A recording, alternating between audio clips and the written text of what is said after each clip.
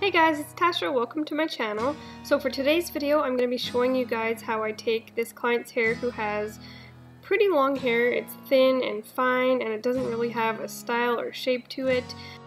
I want to show you guys what I do and what you can get done to make your thin, fine hair with no style look like it actually is fuller and healthier and thicker, and you'd be surprised how much different it makes your hair look by taking off your length. If you have really thin hair, it literally completely transforms the way that your hair looks. It looks like it's healthier, like I said, and it looks full, and it looks like you have an actual hairstyle instead of just someone who has thin hair who's trying to hold on to it and get length even though it's thin.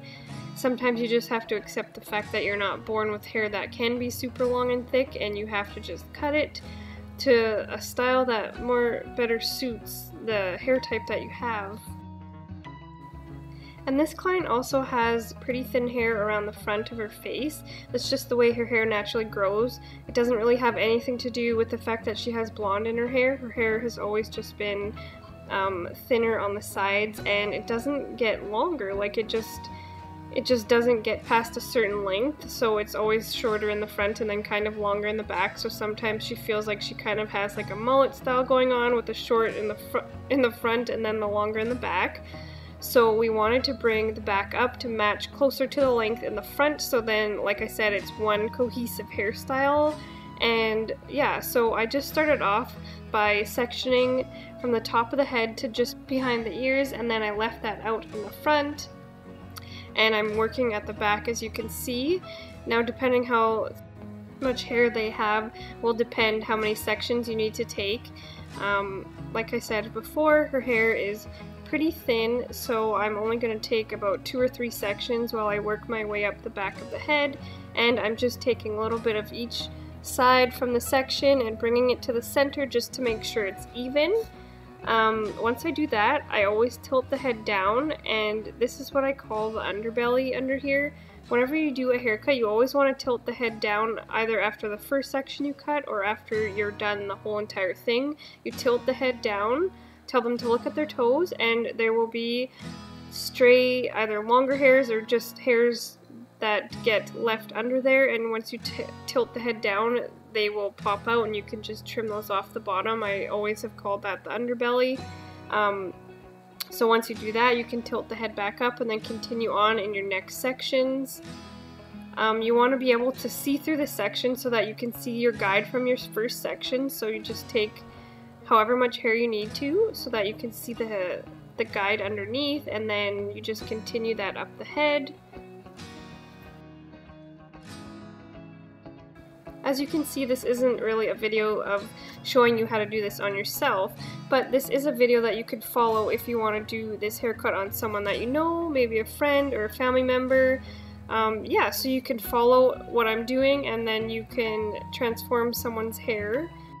Or you can just watch this video to get an idea if you have thinner hair and you want to see what it looks like to cut from longer hair to shorter hair, to see how much more stylish and more healthy and more fuller and thicker that your hair can look by taking off the length. Yeah, you can just use this as a video to look and see and maybe get an idea of the kind of haircut that you would want to try if you have thinner hair. I know for some people, or actually a lot of people, I mean everyone at some point in their life I'm sure wants to have long, thick, beautiful hair, but honestly you can have beautiful hair even if it's a shorter length. It doesn't have to be super long, and you can make it look fuller by taking it shorter, because not everyone is blessed with super thick hair, so we just have to work with what we have, you know what I mean? And if you're trying to hold on to a style that isn't best suited for your hair type, it's not gonna flatter your hair. Try and stick to styles that are better suited for the hair type that you have, so that you can make it look as best as you possibly can and keep it as healthy as you can. So as you can see, now I'm just connecting what I did in the back to the front. So she only has a very little bit of hair, so I'm just barely cutting the ends off of the front here. So I'm just grabbing a little bit of the front section and a little bit of the back section and connecting the two. I'm following the line all the way to the front. And again here, I'm just tilting the head to the side, or yep, all the way over to the side, and I'm just cutting the little underbelly off there, and then I just do the exact same thing on the other side. And then you can go in front of them and either grab a little bit from each side and bring it to the center just to make sure that it's even on both sides. And that is pretty much it. This client also told me more than once that she wants to make sure that the back and everything is cut very blunt and straight, so she didn't want any texturizing, she didn't want any layers, she wanted everything to be as blunt as possible so that it could look as thick as possible. So that's why I'm not doing any point cutting, any texturizing, any thinning, nothing. I'm just doing a straight, blunt, straight across haircut just so that we can keep it as thick as possible. Even though she doesn't have a lot of thick hair around her face, you still want to spend the time to make sure that the front is perfect and you are making sure you get each little hair so that it has nice shape around the front too, and that you get all those little hairs that, because they need a little trim too to stay nice and healthy. So you want to spend a few minutes just making sure that it's all perfect around the face, even though there's not too much hair around the front. I know a lot of hairstylists can just bypass all those little hairs because they think it doesn't matter, but it really does matter, and you need to make sure that you take the time to make sure that everything is perfect. And now I'm just going to show you guys how I styled her hair. I always do my curls with my flat iron because my hair personally, if I curl my hair with a curling iron, it does not hold at all. So I've always used my flat iron to curl people's hair because that is what I find holds the best curl. I can wake up for 3-4 days and still have curl left in my hair, whereas if I use a curling iron, my hair will be flat within like the hour.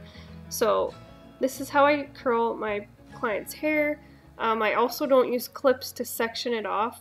I just grab a little piece of hair and then I curl it, and then I grab the next one beside it, and then I continue on around the head until I get to the center. So when I start in the front, as you can see, I was curling everything back away from the face, and then once I get to the center of the head here, then I start curling the opposite way as I head to the other side of the face, because you want to have everything curled away from the face.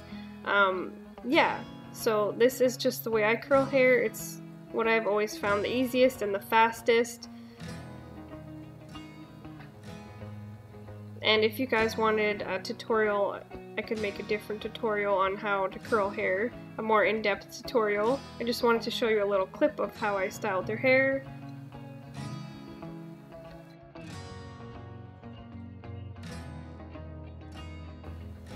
So as you can see, this is the last piece that I'm curling that way, and then my next section I'm going to be curling the other way because now I'm starting to go around to the other side of the head, so everything I want curling away from the face on that side of the head. So I switched which direction I was curling, as you can see, so I just wanted to point that out for you guys. And then if there's any pieces that you aren't completely satisfied with, you can always go around and just take little pieces out wherever you're not completely satisfied and just recurl it. There's usually never too many, but you can always go back and do that. Oh my gosh, you guys, look how beautiful her hair looks. It looks so much thicker and so much healthier. We were both so happy with how it turned out. And it's literally so crazy the difference that it makes in taking all that length off for someone that has this type of hair.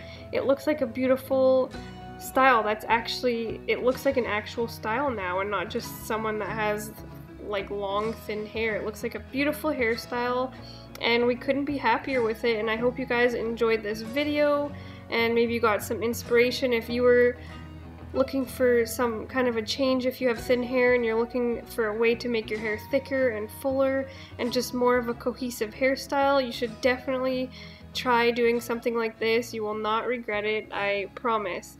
So yeah, leave any comments down below if you have any more questions about anything, and I would be so happy to help you guys. Thank you so much for watching. See you guys in my next video. Bye!